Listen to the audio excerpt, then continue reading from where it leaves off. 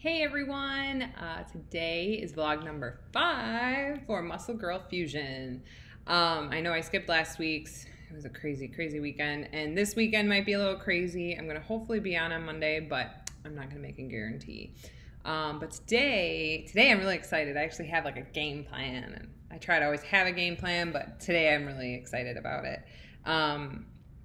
Always learning. I know I talked about it in one of my first vlogs about how it's just something that I love to do. I didn't really like school much because I don't think it was really anything that I was excited to learn about. But now that I'm an adult, now that I can pick what I want to learn about, it's fun.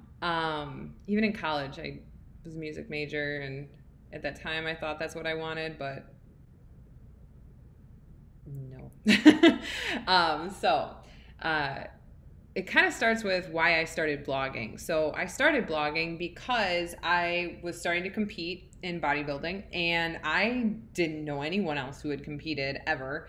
And I was looking up different people and trying to find people's experiences with natural, local bodybuilding and women's physique. But women's physique is such a new category, it was very hard to find. And I don't even think I really found anybody. I found people currently competing, and I'd kind of follow them on Instagram and on Facebook, but on those social media sites, you're not getting the full story. You're just kind of getting their best face and best picture that they want to post. I know now sometimes people will post the before and after and the bad and the good, and they'll try to post it, but you know it's going to mainly be the good stuff. So I was like, well, maybe I can come up with something and I can share my experience about what I'm going through with this competition and getting ready for it. And my husband just did one, and then I'm doing one, and then we're going to do one together. So I figured it would be a cool thing to kind of do so other people can see it, and because I really needed it. I did it for me, really. It definitely helped, and I know there are some rants out there on, I think I started on Tumblr? I don't remember. I started on one of those, but there are definitely a lot of food rants and how this is horrible and people shouldn't do this and it's not good for you and all that stuff. But then I started to realize posting that I was inspiring people and I was helping people, and I was helping other people who also wanted to learn just like I wanted to learn. And so that's kind of why I've kept it going. And also, some of the cool things about learning is there's so many things out there now that you can use. The internet is amazing.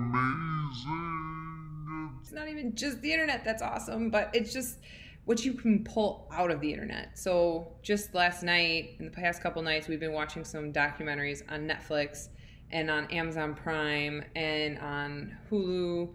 I used to be totally against watching food documentaries.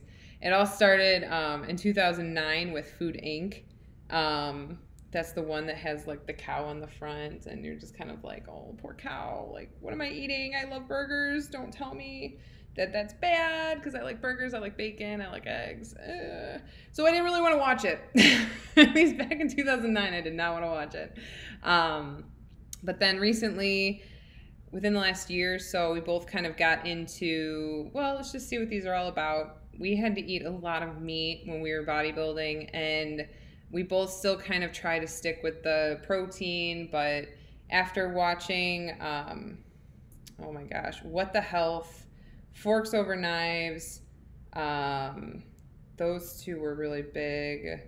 Those are on Netflix. And then, oh, Cowspiracy, that was a bad one. Oh, bad isn't a good way. I'm looking at my phone just so I can get you the right names. And I'll try to post some of these also in what media platform they're on in the comments. But the other one I found that has the most awesome videos is Amazon Prime. If you have Prime, you need to watch some of these. Fed Up is a big one. Talks about kind of like the government and food, food chains, food choices. I think we're going to try watching this one called Foods That Cure Disease. We haven't watched it yet, but it's 4 hours.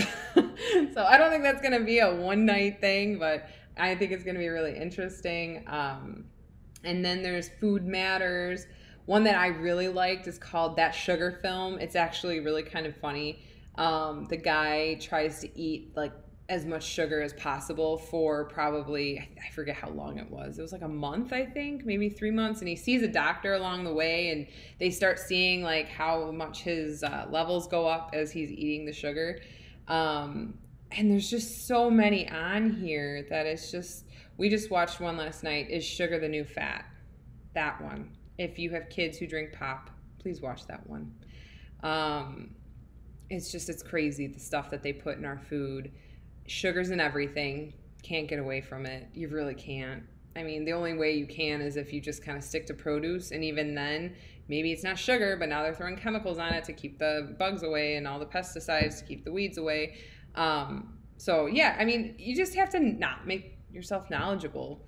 If you remember the movie Super Size Me, that's kind of another way. It's similar to that sugar film, except that guy was doing McDonald's every day for like a month. This guy did like extra sugar for a month or so. But just documentaries, if you have Netflix, if you have Amazon Prime, they're all free. I mean, you just have to take an hour and watch them. Some of them, the one that sugar is Sugar the New Fat, that's 45 minutes. I mean, just throw it on. Just even if you get one thing out of it, it's so useful and beneficial, and it may help you think differently when you're at the grocery store or when you're at a restaurant and you're going to pick out food. I mean, it kind of... Anyways, I'm not going to spoil the whole movie. You should go watch it. Another way I find very interesting to learn things is the internet. I know Google is like up and down, and you can find pretty much anything. Any viewpoint that you want, you will find.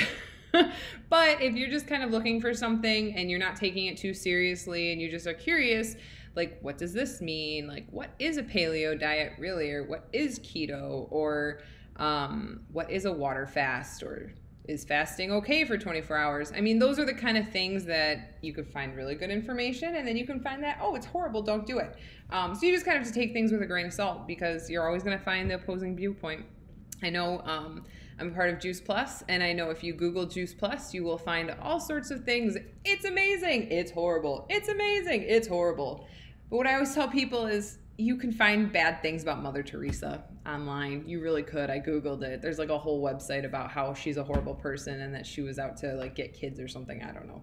But you can pretty much find anything. But you just have to take everything with a grain of salt, and you just kind of have to go into it thinking, okay, I'm just looking for this just to kind of get a better idea and know a little bit on my own.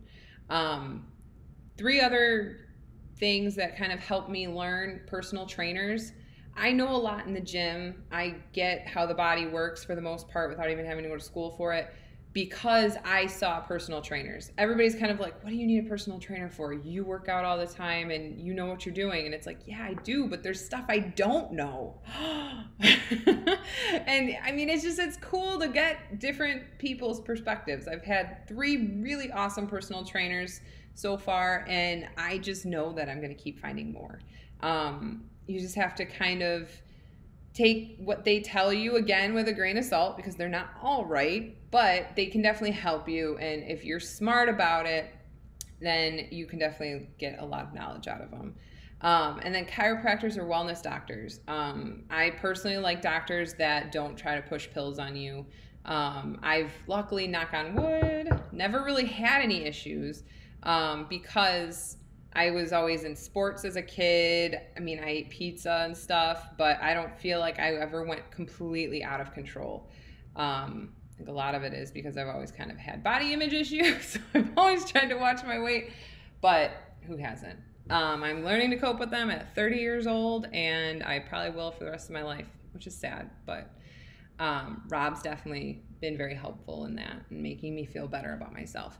But enough about that. So find a wellness doctor, find a chiropractor that has your best interest at heart and isn't just going to pop pills. They want to find the cause as to why you're in pain or why you're having the issues that you're having. And then your own body and your own experiences. You have to listen to your body. You have to know what's worked for you, what doesn't work for you. I thought intermittent fasting didn't work for me, but I think that was because I was doing it continuously. So I said, hey, let's try this again. So I'm doing it Monday, Wednesday, Friday, trying to fast 24 hours on Sunday, and I feel great. I don't feel like it's being bad to me.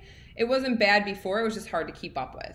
But now I feel like since I'm not doing it every day, it's been a little bit easier to kind of make it part of my schedule. And I mean, you just have to know your body. What bothers you? I can't have ice cream anymore. I loved ice cream, but that's why they have almond milk ice cream, so I can eat that. So you just kind of have to know. Just listen to yourself and just know what is right for you.